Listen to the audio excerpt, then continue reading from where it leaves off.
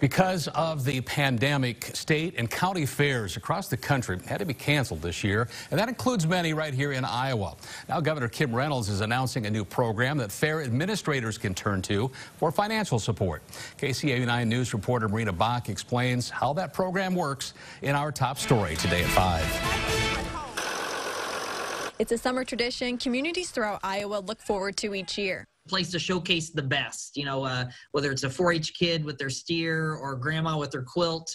Fairs are all about celebrating the best. Clay County Fair usually attracts around 300,000 people, while in Woodbury County the fair draws in more than 90,000 people. And just families that have grown up with the fair, if they've moved away, a lot of times they just like to come back and visit the fair. But in 2020, the pandemic forced fairs across Iowa to cancel or postpone their events. And while that decision was heartbreaking for all of our many fairgoers, it was bank-breaking for us, because obviously with no fair, with the $4 million annual budget, there goes 75% of your revenue.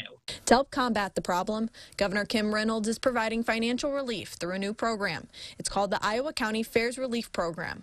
It's built with $6 million from the Federal CARES Act. So we have this application that we will be completing and submitting into the state, and hopefully we will be able to receive some of this funding. There are 3 levels of funding available for organizations that qualify: $25,000, $50,000, and $75,000. Funding from the governor is a measure to help with cash flow, and I think there's various levels in the program, and we'll obviously be applying for the highest level possible. Both Woodbury County and the Clay County Fair say they'll put the funds towards helping support their summer of 2021 plans. We want to come back bigger, better, and these funds will help to offset the loss that we took for not having a county fair this year. People need to get back together again, and they need to do it at the fair, and we will be ready in September of 2021. Marina Bach, KCAU 9 News.